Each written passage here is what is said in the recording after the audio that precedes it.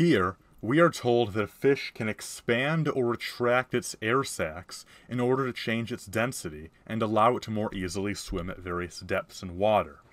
We have it given to us that the fish's density with its air sacs collapsed is 1.08 grams per cubic centimeter.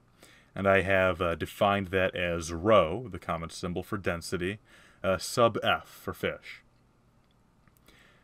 And I've also noted the density of water, which we already know to be 1.00 grams per cubic centimeter. Now we are asked to find the fraction of its expanded body volume to which the fish must inflate its air sacs in order to reduce its density to be the same as the density of water, or 1.00 grams per cubic centimeter. Now, to more easily see what this problem is asking us, let's define some variables and use them to write out a fraction that illustrates this problem, the ratio we're looking for. So let's set V to mean the volume of the fish with its air sacs collapsed. And I've defined V sub A as the volume of just the air sacs. Because the problem asks us to look for a fraction of the total expanded body volume, let's put the sum of the collapsed body volume and the expanded portion in the denominator as V plus V sub A. We're looking for the fraction of this volume that the fish must add, so in the numerator, we'll just have the volume of the air sacs, V sub A, because that's the expanded new portion of the fish's volume. Now, let's try and find some representation for V sub A and V, so that we can plug these into this fraction and find the ratio. Because the problem gives us information about the density of the fish, and the density of the water is something we have as a given anyway, let's use that information in this problem. Let's relate the volume of the fish to the density of the fish using the density of the formula. We know the density formula is equal to mass over volume. So let's just isolate volume and solve for that. So let's multiply the volume by both sides here, and they'll cancel out on the right side, and then we want to divide the density by both sides. So we end up with volume equals mass over density. Let's actually relate this to the information we have from the problem. The volume of the fish with its air sacs collapsed is just going to be equal to the mass of the fish divided by the density of the fish with its air sacs collapsed. So I'll actually add little f subscripts here to show we're referring to the mass of the fish and the density of the fish. Now the volume of the fish after it expands its air sacs, or V plus V sub A, I'll write that out here. The volume of this, if we once again relate it to density, is going to be given by the mass of the fish, which is unchanging. The mass of the fish won't change. And it's going to be divided by the density of the water, because in this scenario, we want the fish to expand its air sacs in such a way that its density changes to the density of water. So I'll include a rho sub V at the bottom.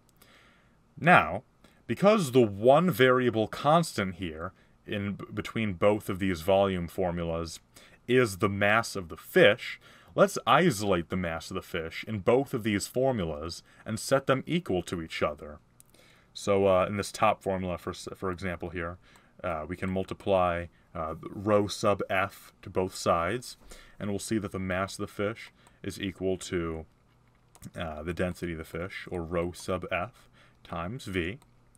And then in this lower portion here, once again doing the same thing, multiplying rho sub w to both sides to isolate the mass of the fish, we can see that m sub f is going to be equal to rho sub w, the density of water, times the sum total expanded volume of the fish, or times v plus v sub a in the parentheses here. Now, because both of these formulas are equal to m sub f, we can set both of these equal to each other. And that is exactly what I've done here. Now, substituting in our values for density, this becomes 1.08 grams per cubic centimeter times V equals 1.00 grams per cubic centimeter times V plus V sub A. Now, because we have the grams per cubic centimeters units on both sides, we can cancel these units out and make the numbers in our equation effectively dimensionless.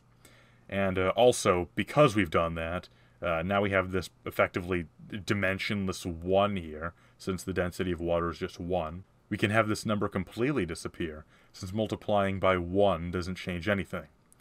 In other words, our equation has now become 1.08 V equals V plus V sub A. And you'd be right to notice that this looks familiar. We have a V plus a V sub A in this equation. That's one of the terms that we wanted to find in our original ratio up here. So let's rewrite this down here and add that in. So V plus V sub A is going to be equal to 1.08 V. So let's add that into our denominator here, 1.08 V. And we still are looking for just V sub A on its own. So let's subtract V from both sides of this equation so that we can get V sub A on its own.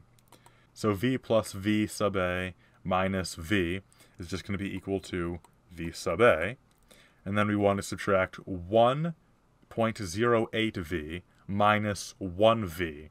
And that is just going to be equal to 0.08 V. And that is our value for V sub A. So let's substitute this into the top of our little numerator, into our ratio here. And now we can see that since there's a single V in both the numerator and the denominator, our V's will cancel out. And now we are just left with this ratio that we can easily calculate and find that it is going to be equal to 0.074. Or we can multiply this by 100 to convert it into a percentage of 7.4%. And this is how much of its body the fish will have to expand in order for the fish to have the same density of water.